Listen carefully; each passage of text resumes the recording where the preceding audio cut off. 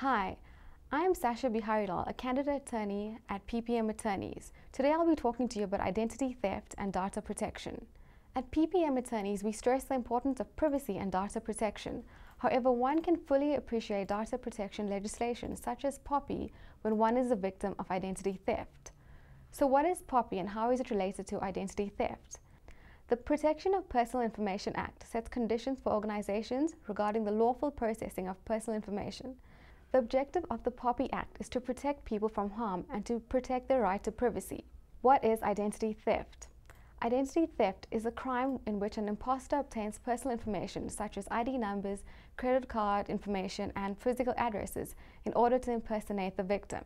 It is a form of fraud which is defined as the unlawful and intentional making of a misrepresentation which causes actual or potential prejudice to another. What are the risks of identity theft? The most common risk is debt. The imposter will use your credit card information to make purchases, often leaving you with an excessively high debt. This can have a negative impact on your credit record, and you may be unable to qualify for credit as a result.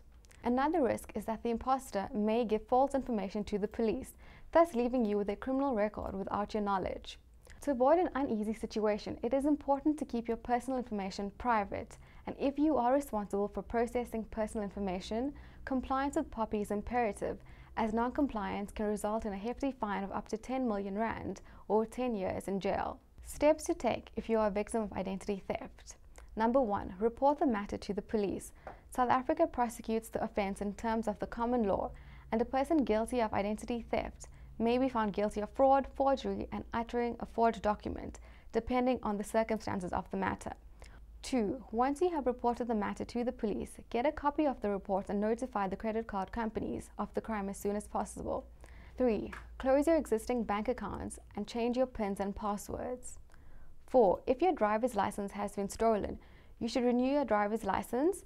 When you renew it, the photograph and the license number will change, and the imposter will then have the old one. 5. Alert the fraud prevention services immediately to prevent further credit being granted in your name.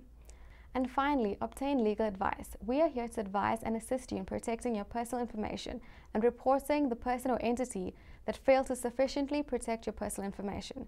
If you are an organization, we will be able to advise you on compliance with POPI. For more good, clear, precise advice, contact us.